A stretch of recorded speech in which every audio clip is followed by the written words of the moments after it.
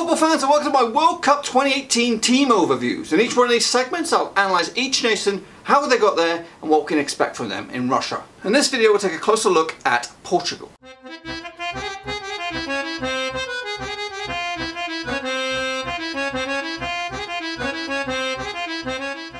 Portugal, with Cristiano Ronaldo as skipper, will be looking to build on a successful qualifying campaign and add to the Euro 2016 success in this summer's World Cup. The Portuguese made steady work of their qualifying group, only losing one match throughout the campaign.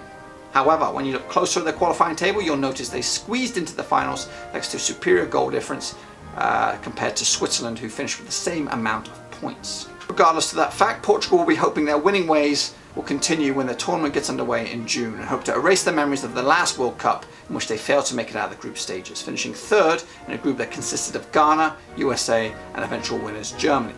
The tournament will be the 7th for the nation, and they will hope to match, if not eclipse, their best performance, which was third in 1966. Fernando Santos still remains in charge of the national side, however, with an ageing squad that includes Ricardo Quaresma, Pepe, Bruno Alves, to name but a few players in their mid-30s. Will age be a factor in Russia? You can never rule out a team that has Ronaldo in the starting 11. However, I feel this tournament will be a pretty messy one for Portugal. I feel they will be fortunate to make it out of the group stages in 2018, and an injury or suspension to Ronaldo will probably end their prospects completely.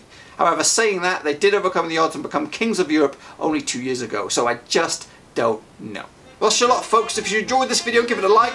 If you have not done so already, please make sure you hit the subscribe button. It'll keep you bang up to date with all my World Cup videos as they happen over the next few months. Rovers fans, don't fret. Blackburn Rovers will always be my #1, so please stick around. Anyway, back to the World Cup. Check out some of my squad prediction videos. They're great.